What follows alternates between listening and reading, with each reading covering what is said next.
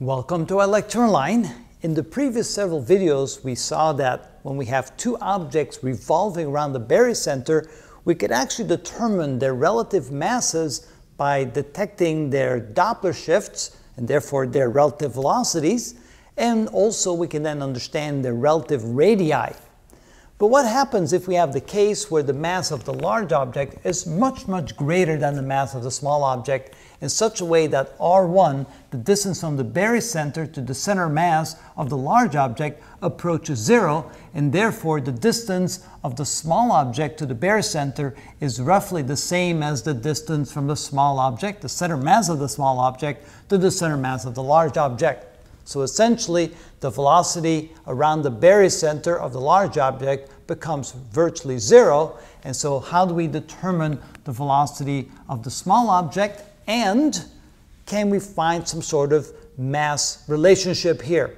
And the answer is yes, we can, by using Newton's law of gravity, and also realizing that for any object revolving around another object, and then in this case, the small object does indeed revolve around the large object, since the barycenter is virtually in the same place as the center mass of the large object, we can then assume that the force of gravity equals the centripetal force. So what we can then write is that the force of gravity on the small object, because of the pull onto the big object, must equal to the centripetal force.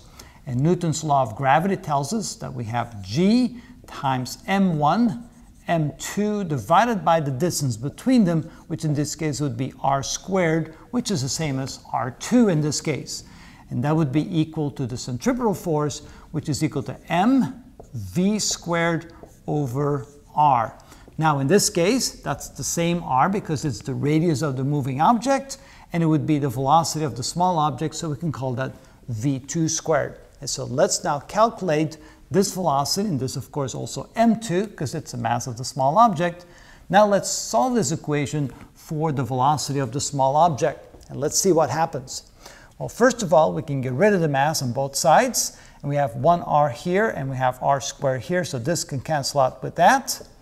And now we can solve for v squared. We get v2 squared is equal to g m1 divided by the distance from the small object to the large object. And so therefore, if we then take the square root of both sides, we get v2 is equal to the square root of the gravitational constant times the mass of the large object divided by the distance between the small object and the large object.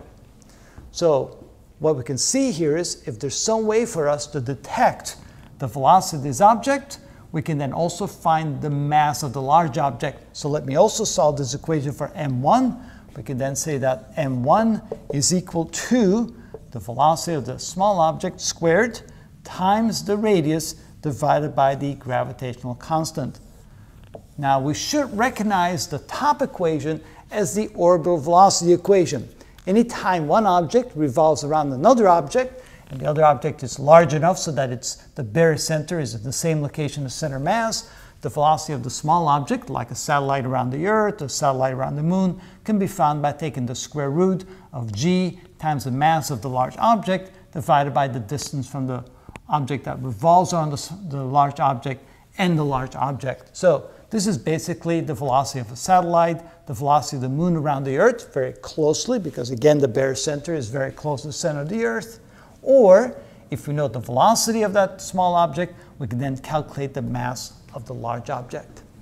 And that's how it's done.